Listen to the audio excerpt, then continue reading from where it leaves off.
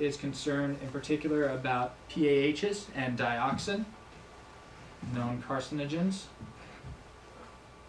Physicians for Social Responsibility opposes the construction of biomass power incinerators. Hampton District Medical Society, same thing. They oppose the construction of the 5 new proposed facilities for Massachusetts. Once again, we see unacceptable health risk. North Carolina Academy of Family Physicians, numerous and serious adverse health consequences.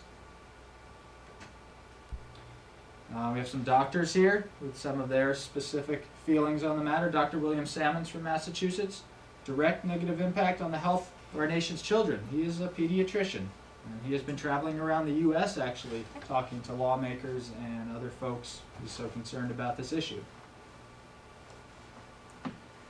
Asthma specialist Dr. Ron Saff of Florida believes that biomass incineration causes asthma, heart attacks, cancer, and shortens lives. Mark McDermott from, I believe he's in Williamstown. Yeah. Pediatrician, his quote there is that air pollution will lead to disease. He cites in particular the particulate matter, which I'll get into in a moment.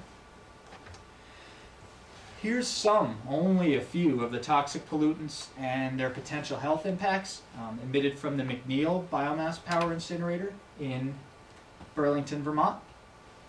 So we have nitrogen oxides there with their impacts on heart and lung, carbon monoxide, heart and lung. You get the picture there.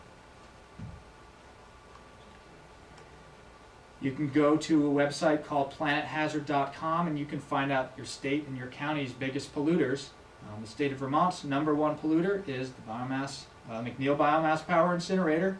The data comes from the 2002 Environmental Protection Agency National Emission Inventory Database. So these are the chemicals that are released by that particular incinerator.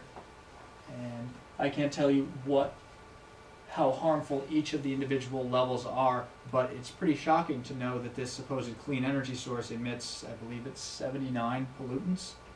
What are the numbers? Oh, sorry. Yes, they are pounds per year. Okay. This is just burning wood. Right. That facility does not burn construction and demolition debris. It burns clean wood. The first one, carbon monoxide, it's what?